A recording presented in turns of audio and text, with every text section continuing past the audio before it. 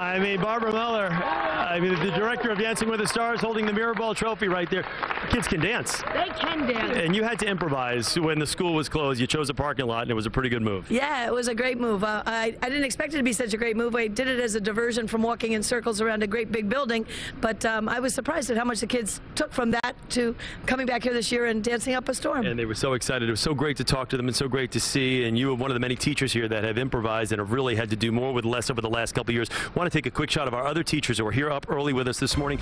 Chris, if you could follow along, we've got them all lined up behind us here. Just some great faculty members that have been here at Cresskill Middle and High School throughout this entire process, like we talked about, 2.5 years where everything was basically shut down with COVID and then with Tropical Storm Ida. I want to talk to a couple of the students. I've got Galish Ganazi here, Danielle Villani, and Matthew Couch. Excuse me, Barbara, I just want to talk to these kids for real quick.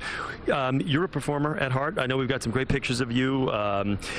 What's it been like to be back, to be able to get back to doing what you love doing? It's been absolutely a dream. So we performed Footloose this year, and our auditorium was the part of the school that got affected the most. Yeah. Our stage, our costumes, our props were all destroyed in the flood. And we waited so long, and when we rehearsed this year, we were all on edge because we weren't sure if the construction would be done in time for our show. And we managed to get on stage 5 days before our opening night.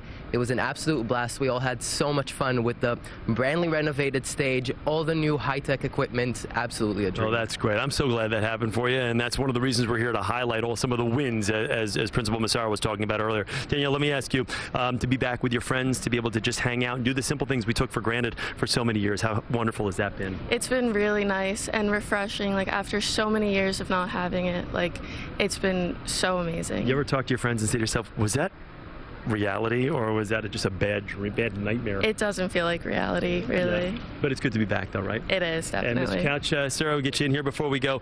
For you, to hang out with your buddies, to be able to play sports again, to just be here at the school, everything, it's got to be such a tremendous relief for this final year of school. Yeah, it's great, especially after like 3 years of not being in school and just something weird. It's great, especially my senior year, to be back in school and see everybody. Well, we're psyched for you. We're psyched for what lies ahead. We're psyched for everybody being here, the teachers, as we mentioned, the administrators, the students here at Cresskill Middle and High School. Guys, a big round of applause for all of you. Can't thank you enough.